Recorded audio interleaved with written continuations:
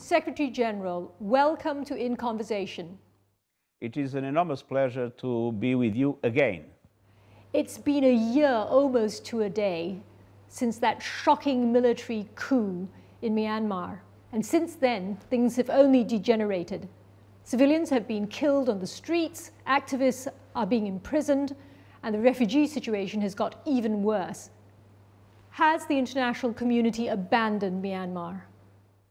I don't think the international community abandoned Myanmar. On the contrary, we are totally committed to support the Myanmarese people. And we have been clear that we want democracy to be reestablished, we want prisoners to be released, and we want the end of repression to the people in the streets, especially with the number of victims that is appalling that has been occurring in recent times. I've been in very close contact with ASEAN. I am a strong supporter of the 5 points that were decided by the ASEAN leaders. And I also welcome the fact that the ASEAN leaders have not received the de facto leader of Myanmar in the summit that they had, as well as I did not participate and we did not have a meeting of the UN ASEAN at the level of Ministers of Foreign Affairs.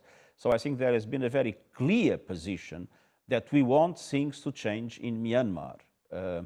Of course, we know that the Security Council is divided on this issue, and so the capacity of the Security Council to act is limited, but I have not lost hope, and I want to express to the people of Myanmar my total solidarity in this tragic situation in which the political problems are compounded by COVID, by terrible humanitarian suffering for a people that doesn't deserve it. I've been in Myanmar several times in my past capacity as High Commissioner for Refugees, and the people of Myanmar does not deserve to be treated in this way.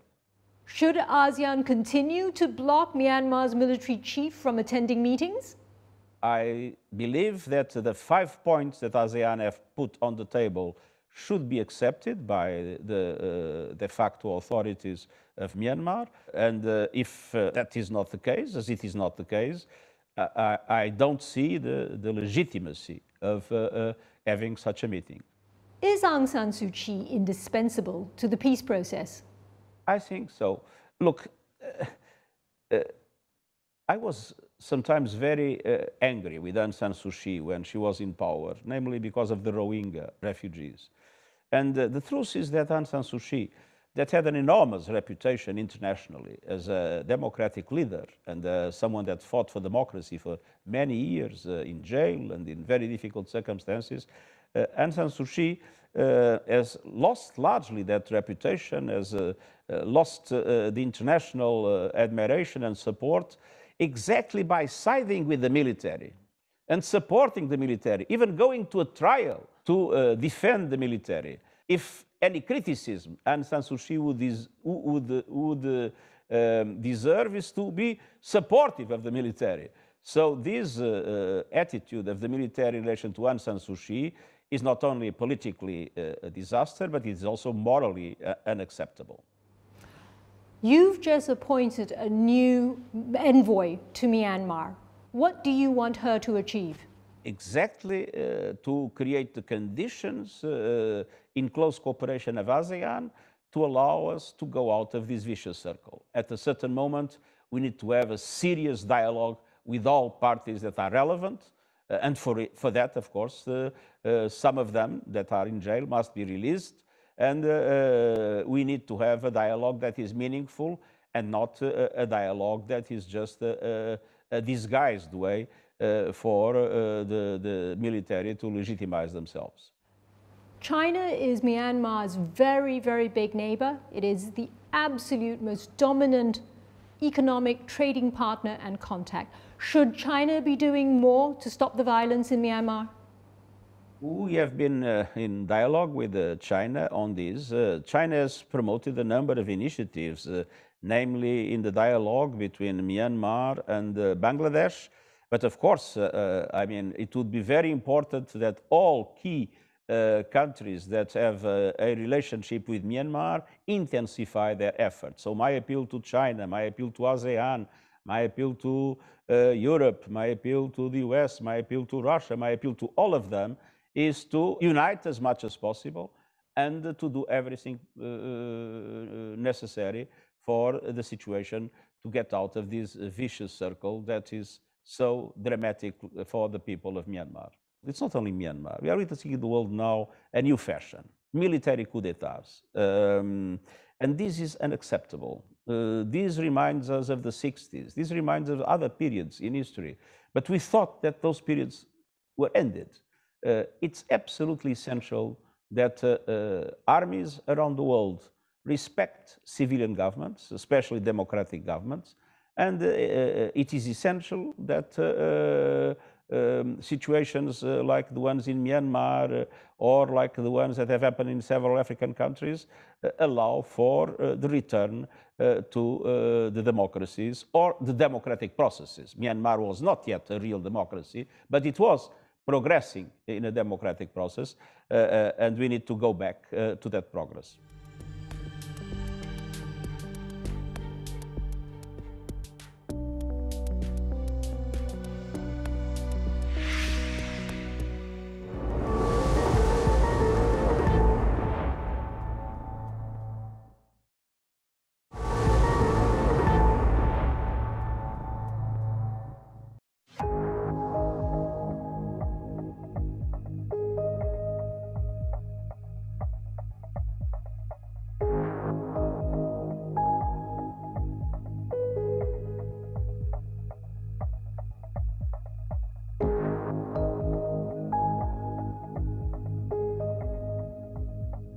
Secretary-General, you have already said that you plan to attend the opening ceremony of the Beijing Winter Olympics. Why? Because I believe the Olympic Games represent a very strong message of peace. The Olympics represent a fantastic message to the world, a message of peace, a message of mutual respect between people of all cultures, all civilizations, all ethnicities. And this is absolutely essential in a moment we already see the multiplication of xenophobia, the multiplication of racism, when we see white supremacy, when we see how migrants and refugees are sometimes treated in an absolutely unacceptable way. So it is necessary to value the spirit of the Olympics, which is a spirit that is very much linked to the values of the UN. Peace, mutual understanding, not only tolerance, respect, mutual respect and dialogue between all cultures, all civilizations, all religions, and they will all be in the Olympics. So this Olympic spirit is something that we need to value at the present moment. And I think it should be not linked to any political objective.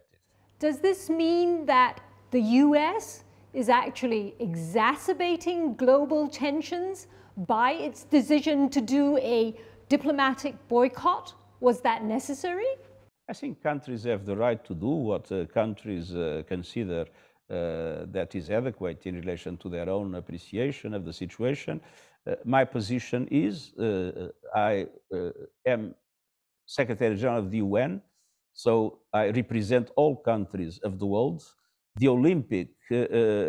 International Olympic Committee is a close partner to the UN. I was invited by the International Olympic Committee, and of course with the invitation also of the host country.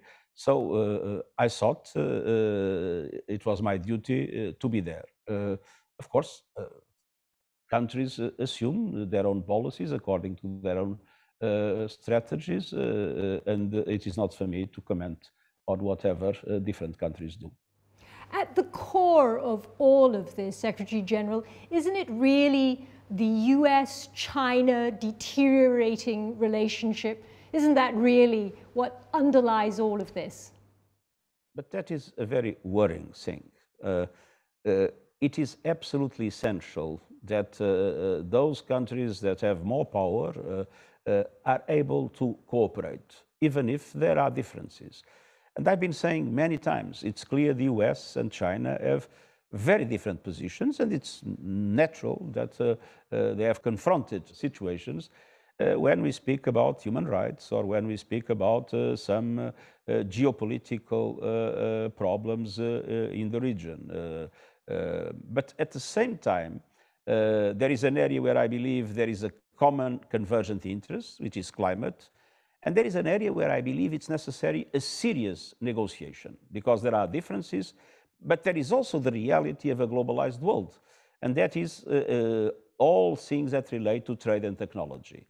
And I would strongly encourage the United States and China to seriously negotiate, put on the table, together with other partners that are relevant in the world, those questions of trade and technology. Of course, politically, the systems are different. Politically, the cultures are different. It's normal that there is a confrontation in many aspects, but that should not put into question the areas of cooperation that are needed, and that should not put into question the absolute need for people to put on the table the differences and try to solve them as far as possible when we look into the trade and technology in today's world, where the risk of a decoupling, the risk of having two regions in the world with two different sets of economic rules, two dominating currencies, two different internets, this kind of separation would be, in my opinion, extremely negative, especially for the developing countries. What can the rest of us do while these two big countries slug it out? What can we do? I think that we can do is talk to both of them and express to both of them that we fully respect their differences, but we believe that beyond those differences, there are areas of cooperation that need to be intensified, and there are areas of negotiation that to be done in an effective way, putting everything on the table, not disguising realities, putting everything on the table, but addressing the problems that exist, the different concepts that exist in relation to crucial areas. And if one looks at today, we live in a digital world. And it is important that the digital world is regulated. We see so many abuses in the digital world, so many risks in the digital world, and that requires cooperation of all countries.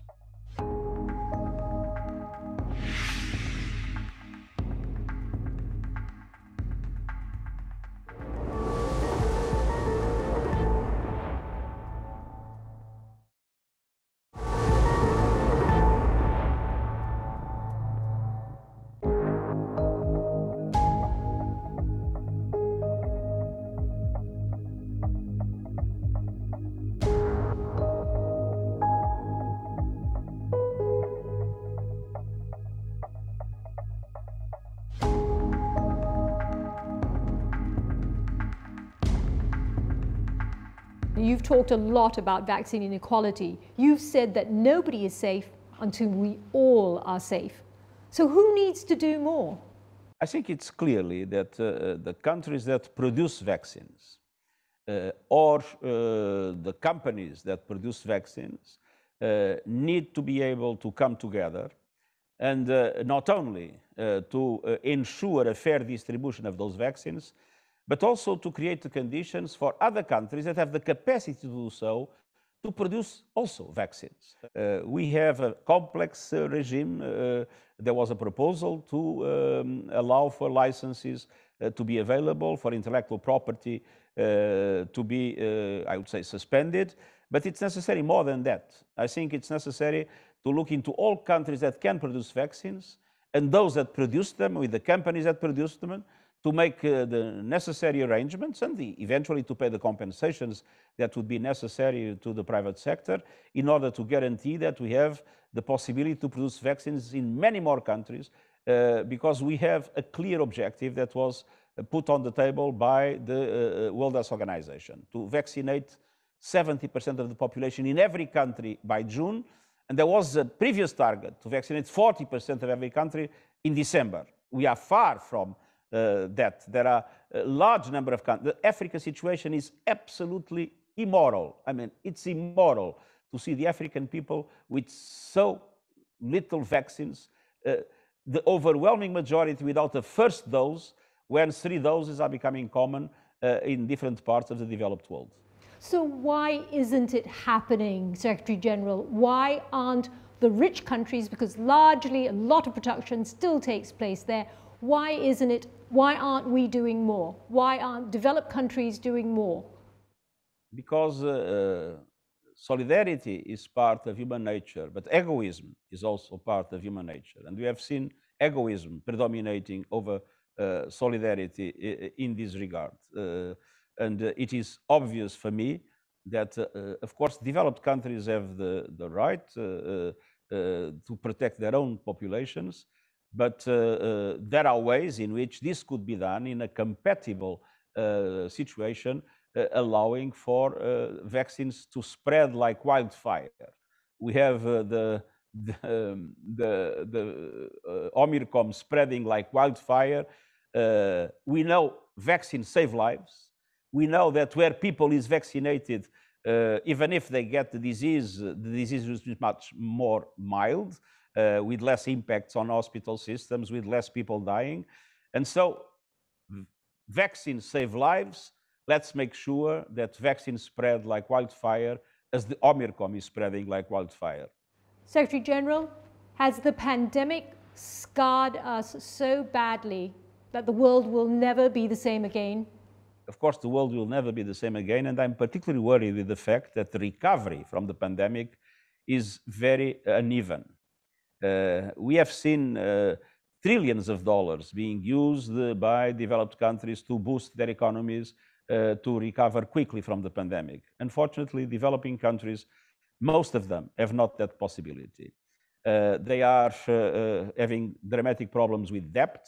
They have no fiscal space. There has been they have no capacity to print money like the US or like the European Union can through the activities of their central banks. They cannot do the same. And so this desperate situation in which we are witnessing is the one in which African countries and other developing countries are now recovering much more slowly and in a much more unfair way than the developed countries. So the distance that should be decreasing is increasing. And the capacity for developing countries to implement the Sustainable Development Goals, to guarantee education, health to their populations, to serve their people, this capacity is being undermined.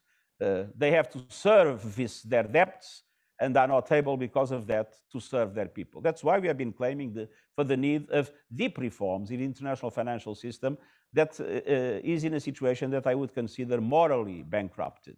Secretary General, the picture you paint is incredibly bleak. What is the one thing you think that the United Nations must achieve this year? Well, the United Nations is totally committed for vaccine equity. We need, as I mentioned, to vaccinate everybody everywhere. This is our fundamental priority. Second, we need to introduce or to help to introduce or to push for a number of systemic changes in our international financial architecture, international financial system, in order to have a fair recovery, not only for developed countries, but also for developing ones. And we need to make sure that what was not reached in Glasgow, which was the guarantee that there would be a reduction of a dramatic reduction of emissions in the next decade to allow for the possibility of the temperature in the world not to go above 1.5 degrees. We need to make a huge effort, especially to support those emerging economies that are still dependent on coal, to be able to accelerate their transition with very strong support from the developed countries, with coalitions of developed countries, with the international financial institutions, with private finance, and with, of course, companies that have the technology to support them, to make sure that countries that have been expressing their will to do more, like India, like Indonesia, like South Africa, like Vietnam, that still have a very important share of their energy mix based on coal, are supported to be able to accelerate that transition. Secretary General, thank you very much for being in conversation. I hope next year, though, that when we talk again, it will be a more optimistic year. Do you think so? Let's hope so. And I usually say that, as Jean Monnet said one time, I'm not optimistic, I'm not pessimistic, I'm determined. I'm determined to do everything I can in the humble position and capacities that I have to do everything I can for the better world we all want. We hope very much so as well, sir. Thank you very much. Thank you very much.